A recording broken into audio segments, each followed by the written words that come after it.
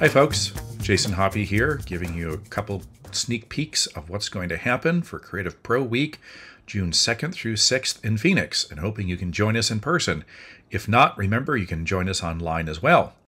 I just wanted to show you a couple cool things that I'm going to be covering in my 2 Illustrator classes. I'm teaching one class with AI and Illustrator, and the other class I'm going to be teaching some cool tricks like this one. And we're going to be talking about clipping masks and Draw Inside. So I've created this watering can, and I would like to go ahead and do some other shading like I've done here on the watering can, and I'd like to do with the handles here. Now, if I grab my shape and I duplicate it, I could go in here and chop off the shape right here, but then I can't really move it around afterwards without having to recreate the shape. So that's where a clipping mask comes in. What I'm going to use is I'm going to use my object as a frame, and I want this object to then be clipped by the frame. So what I do is I put my object behind, I select my frame as well. With both those objects selected, I go into the object menu, I create a clipping mask, Command 7, and I make that. Here's the problem with doing a clipping mask. Whenever you do a clipping mask with the object, your frame loses all the attributes. You now have to go back and recreate that frame, which is something that I don't like at all. So I don't use that object clipping mask make because of that reason. What I use is I use Draw Inside, which is quite simple. I select my object, I click on the Draw Inside button at the bottom of the toolbar, which is Shift-D. You'll see that I get this clipping mask indication. I take my object, or draw an object inside here. I'm going to take this object and I'm going to cut it, or copy it, and then I'm going to paste it, or draw it inside the shape, either one. And you'll see that I can move this around and I can position this inside the window right here, which is great. I'm going to paste it again and I'm going to rotate it over here to do the side of the handle right there and get that shadow. Wonderful. When I'm done, you can hit Shift-D again or click on the Draw Normal mode and everything returns. Now I have my object with the objects drawn inside. This circle is actually clipping it, but I didn't use the traditional clipping mask method. Now, how do I get to edit this content?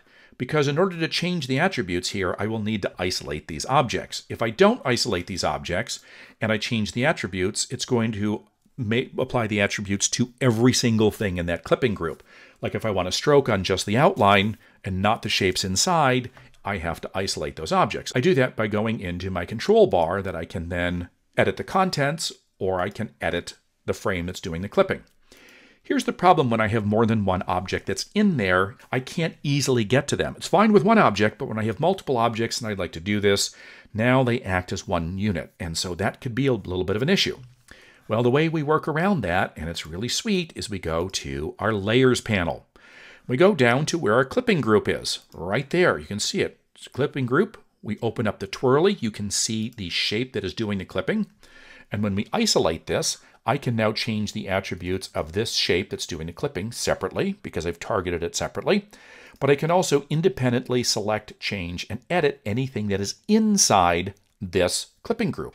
And one of the reasons why it's fantastic is because if I want to swap something out, if I go back here, you'll notice that my Draw Inside is no longer active. I can't get to it. And the reason why is because I would have to release everything, put it all back together, and then make my clipping mask again.